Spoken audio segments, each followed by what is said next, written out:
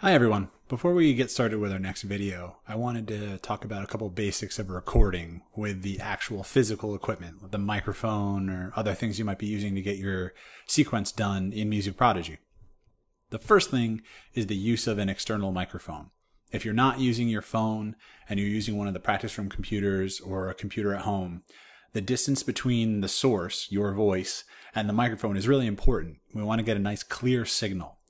So as you can see, there's the dome of the microphone that I'm using here, right in front of me, and it's about one hand width away from my mouth. So if you just kind of use your hand as a general marker between you and the microphone, that's going to be really helpful.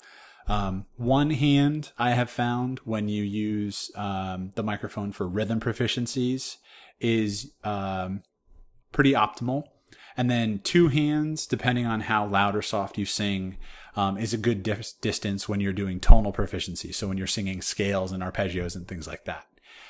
The other thing that I wanted to show you was if you look at the screen here, if you have trouble with the volume of your microphone, at least on a Mac, if you're in the practice room, you click on this Apple icon, go to System Preferences,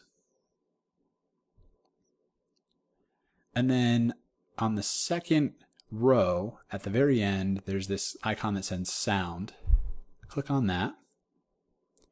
And then you'll see it says Yeti stereo microphone. In our classroom practice rooms, it'll say Snowball stereo microphone.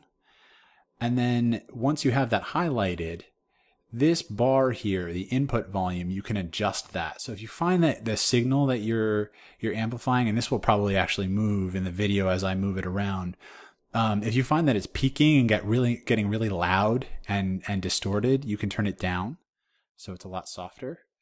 And then if you find that it's too soft, you can also turn it to the right and make it a little bit louder. That's probably too loud, but I'm going to put it back to the primal setting for my voice here.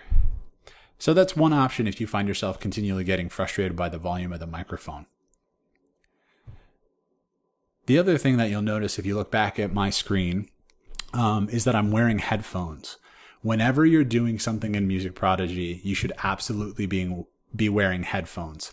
If you don't, then the microphone is going to pick up sound from the computer, something like the metronome, or if you're practicing with a reference track, it'll hear the piano playing your part, and it won't be able to decipher very well between your voice and what's being played from the computer. So to make sure that you're getting assessed accurately and to make sure that I can hear clearly any issues you might be having, or on the other side, what you're doing really well, it would be very helpful to not have any background sound. And in order to do that, you have to have headphones in. If you don't own a pair, but you'd like to borrow some to either use with your phone during a study hall or in the practice room, we have headsets available for you to use. A couple more pieces of information for those of you that are going to use your phone to complete the Music Prodigy sequences. Number one is being aware of the location between the speaker and the microphone on your device. If you don't use headphones on a smartphone, then you are going to pick up either the metronome track or the reference track that you're practicing with. And that's really going to skew the information that the microphone is getting, which in turn is going to really affect the recording that I end up with. And so when I listen to that, I'm not going to be able to give you as accurate feedback as I might have been able to do if you were using headphones. So I can't emphasize enough, use headphones when you're practicing in Music Prodigy. The only other thing with using a smartphone, it's really convenient. I mean, Music Prodigy is designed to use on a device like this. And I'm really impressed with the format that they've come up with.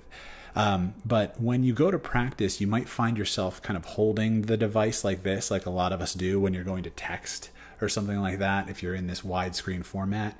And when you have your hands like this, you very well may be blocking the microphone, which is really going to obviously mess with the quality of sound that you get on the device.